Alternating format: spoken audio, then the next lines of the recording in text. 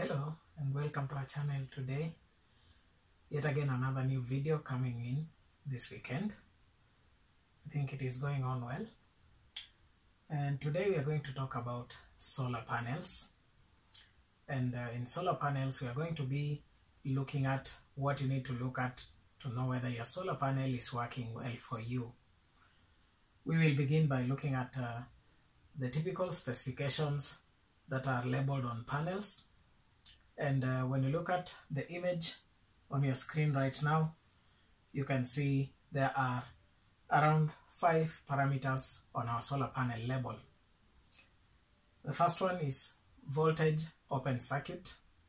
And the voltage open circuit is the voltage that you will experience when the panel is in the sun and no load is connected across the two wires, that is the positive wire and the negative wire. The second parameter is the short circuit current. The short circuit current is the current that the panel will drive when a connection is made between the positive wire and the negative wire with theoretically no resistance. That means we have a perfect conductor between the positive wire and the negative wire of the solar panel. This creates a condition that we call a short circuit, and which therefore makes the panel to drive a current through the path. The third parameter we are going to be looking at is the maximum power. A solar panel is rated according to the power it can deliver, or the power it can harvest from the sun's rays. The next parameter is the maximum power point voltage. This is the optimum voltage at which the panel will deliver power. This parameter shall be discussed in detail in a later video when we shall be having a solar charge controller, which shall help us to see how a solar panel can deliver the maximum power at the optimum voltage.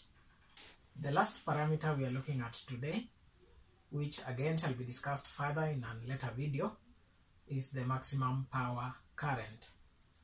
So when the panel is delivering its maximum power possible, we will have the voltage, which is the optimum voltage at which the panel works, and at that voltage the panel therefore will deliver a current.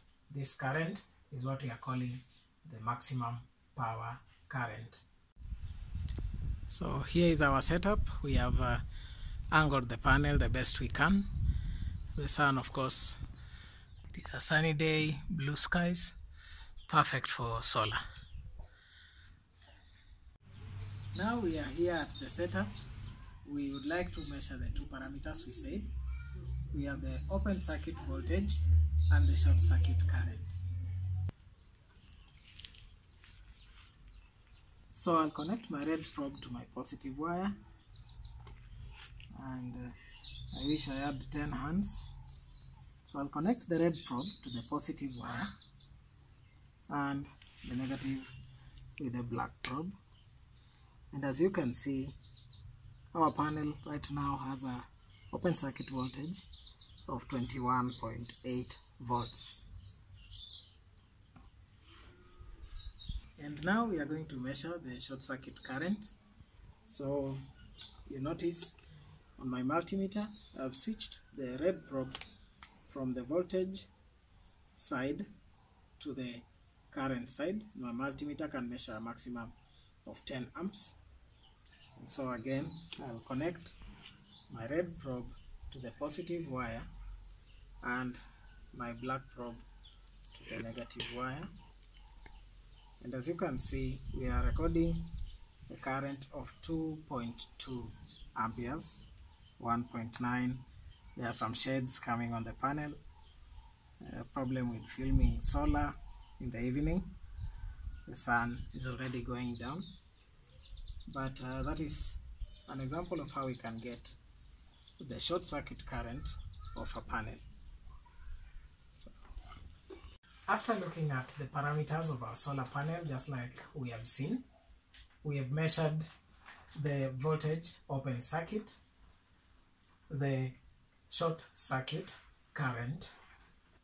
Using these two parameters, we calculate the power that was being delivered by the panel in those conditions by getting the product of the open circuit voltage and the short circuit current. The product of these two parameters gives us the power of the panel.